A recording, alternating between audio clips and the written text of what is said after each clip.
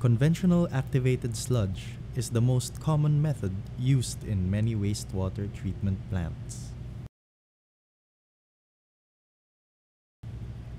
Like other treatment technologies, the conventional activated sludge process has four main treatment stages: the preliminary, primary, secondary, and tertiary.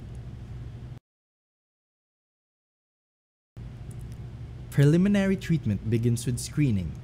When raw wastewater enters the system, it contains floating debris and garbage such as rags, rocks, and bottles. These debris need to be removed to prevent damaging the equipment for other processes. Bar screens are used to remove them and is often made of equally spaced metal bars with mechanical scrapers. Screening is used to prevent clogging of equipment, reduce costs of treatment by removing physical contaminants, and reduce volume of sludge produced. The flow of raw wastewater varies from time to time. Varying wastewater flows can cause inconsistent treatment efficiencies and improper equipment sizes. After screening, flow equalization is used to reduce variation of wastewater flows, equipment sizes, treatment costs, and increase treatment efficiency.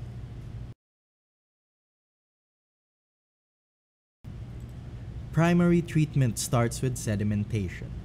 In sedimentation, the organic matter and particles that are present in the wastewater settle at the bottom of sedimentation tanks or clarifiers.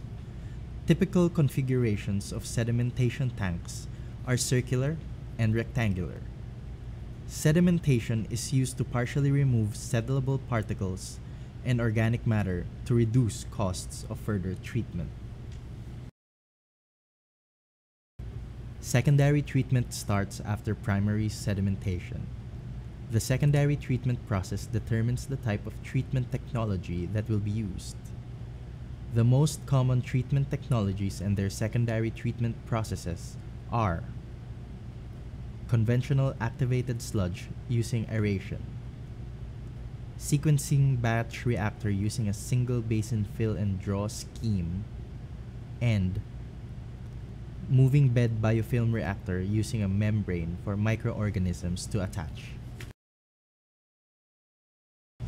After primary sedimentation, the wastewater still contains particles and organic matter, and these are consumed and decomposed by microorganisms.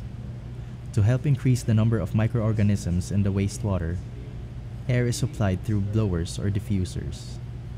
When the organic matter is consumed and decomposed by microorganisms, it is converted to a cell mass that can be removed by sedimentation.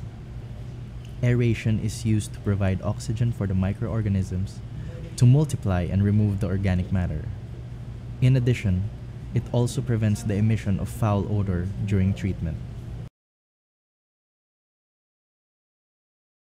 After aeration, a secondary sedimentation tank is constructed to allow the remaining organic matter and cell mass to settle. This process further improves the quality of the treated wastewater. The settled organic matter and cell mass form a semi-solid matter called sludge. To maintain the concentration of microorganisms, the volume of sludge returned to the aeration tank and sludge removed from the system is controlled. Wastewater is further treated based on the regulatory effluent parameters that it needs to comply. The most common tertiary treatment process used is disinfection, wherein the remaining pathogens or disease-causing microorganisms is killed. Common disinfection process use chlorination or UV disinfection. The wastewater is treated to comply with the effluent standards set in the DENR Administrative Order 2016-08 and its update DAO 2021-19.